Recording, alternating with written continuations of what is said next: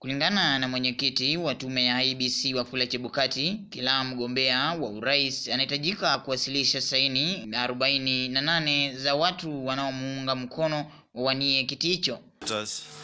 Of the supporters who would have signed for you.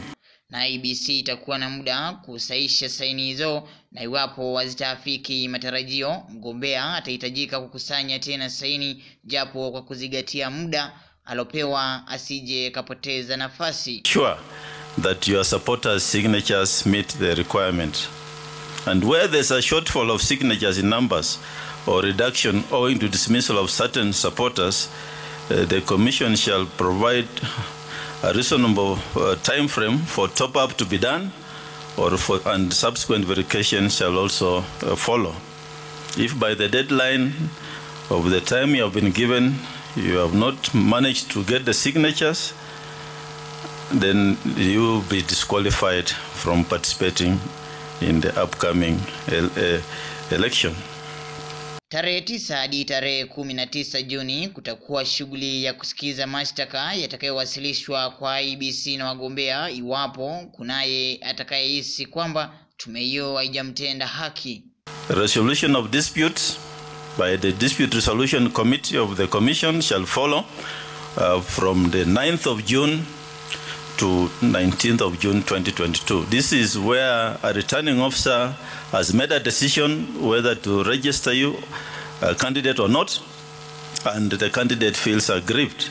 Pia kampeni nazo kwa wagombea viti tofauti humu nchini zitaanza tarehe 29 mwezi huu hadi tarehe 6 Agosti.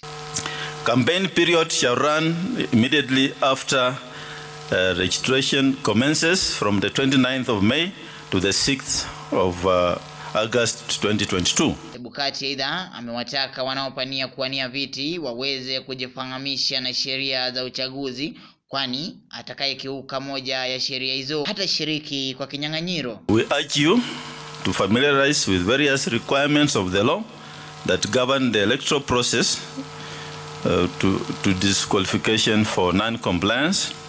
The Commission runs an open door policy and is readily available to offer any clarification sought by candidates.